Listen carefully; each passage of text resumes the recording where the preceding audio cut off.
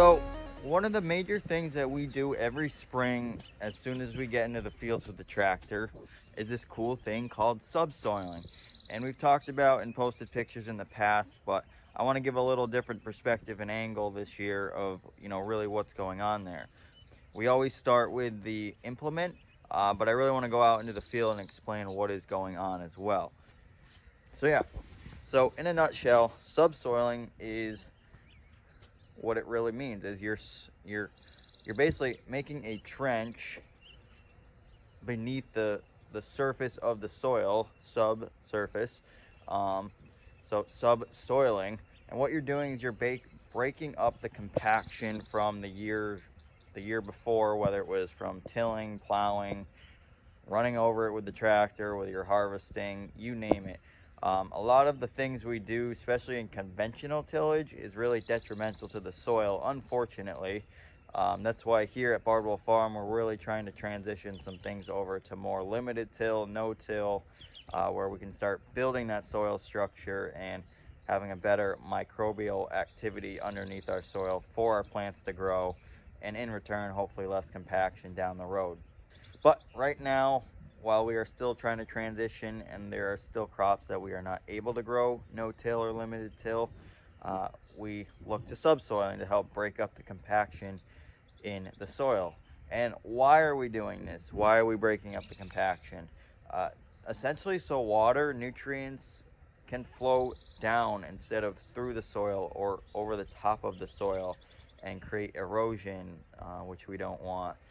Create runoff of nutrients that we don't want. So by going down about a foot to 15 inches of breaking up that compacted layer below your plow pan, it's called, pretty much where your moldboard plows come through and flip the soil, creates a really compacted surface where water cannot flow through. So coming through with a subsoiler really helps break that up to allow water, nutrients, and everything to flow down instead of flow to the side, I guess, or flow on the surface more. And it helps with a lot of different things. So it's one activity we do early in the season to help mitigate our soil and better prevent, like I said, runoff or erosion throughout the rest of our season. So I'm going to show you the implement quick, and then we're going to go out to the field so you can kind of see what it looks like, and I'll talk a little bit more about it there. So here on the farm, because we only have about a 55 horse tractor, we're only able to pull a 1-shank subsoiler. This isn't ideal because you would really want subsoilers to be under both tires. That way, that's where you're creating all your compaction. And then one in the middle would be ideal as well. So a 3 to 5 shank subsoiler would be most beneficial, but with the equipment we have available to us right now, this is what we use. So this is the subsoiler right here. It's a 3-point hitch mounted system. And you can see down here, this is the shank that goes into the ground. And you can kind of see the wear marks here of where it's really been into the soil. And from about the tip up to here, we're about probably 20 inches or so. And depending on the compaction of the field, depending on the soil structure, that'll determine how deep this goes. But essentially, the deeper the better. The more strip we can get below the soil will help break up that compaction farther and farther into the ground. It's a low and slow process, especially with this tractor, but it is essential. So let's go out to the field where I can show you kind of how that works and what it looks like. So when we're out subsoiling, it's a process that's pretty much back and forth in the field.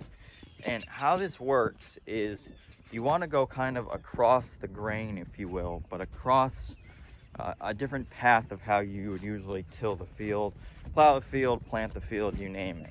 And what you're doing is by going on an angle like that, which I'll show you in a minute, you are essentially breaking up the compaction across the field instead of through the field. And what that is going to allow it to do is break up that compaction throughout the field, where if you're just going straight in line like where you plowed or where you planted, you might only be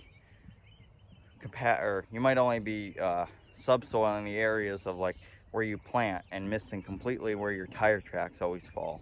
So we slightly go on an angle throughout the field to help break up all those layers throughout. So you'll see a lot of farms go on like a 45 angle, really depending, as long as you're on an angle, different direction of how you actually plow or plant, you're gonna be doing a pretty good job anyways. I'm gonna flip the camera around and give you a quick idea of what subsoiling looks like. I just started a field out back here, which will give you a good example of what we're doing.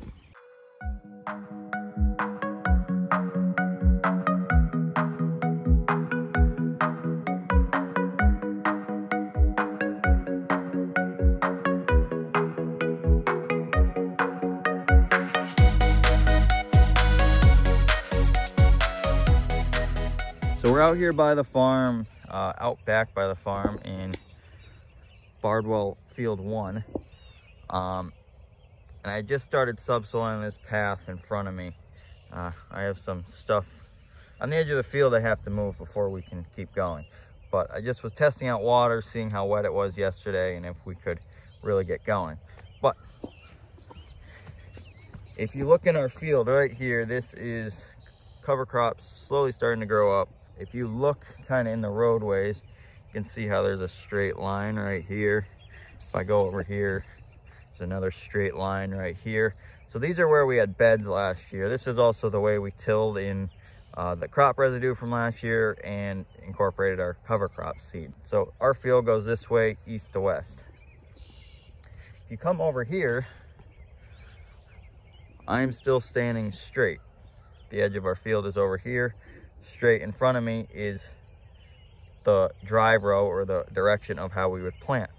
If you look at this picture, you can see that I am subsoiling on an angle like this. So we plant like this and we subsoil like this. And so what's happening is we're getting that, that cross direction through the field as we subsoil. And all this is a furrow right here that is going down. If you saw that shank is going down into this soil and breaking up that compaction. With a one shank subsoiler, we kind of have to do more passes through the field because we're trying to get that closer shank to shank breakup of the soil. So we are doing a few more passes, which is ultimately in return creating a little more compaction because we are going over the field more times than you would if you had like a 3 to 5 shank. But because we do have little lighter tractors, it kind of counteracts itself. It's just a little more time consuming. But so how this works is we'll start on the edge as close as we can. We'll do a pass down, we'll flip around, and we'll come right back down. And then we'll do that all the way across the field until we get to the other end, and that's complete. So this is subsoiling in a nutshell. Every field's a little different. Really sandy soils, you probably don't have to do as much subsoiling because there is a lot of filtration and drainage already because the soil is so loose. So more videos of subsoiling to come, some in action shots, if you will, so you have a better idea of how it works. If you like this video, please hit the like button below. Subscribe to our channel if you want to see more about what Bardwell Farm is doing on a daily, weekly basis. And if you have any questions or comments, please leave them below. Send us an email, shoot us a text, leave them in the comments section, and we'll get back to you as soon as we can. You have a good day.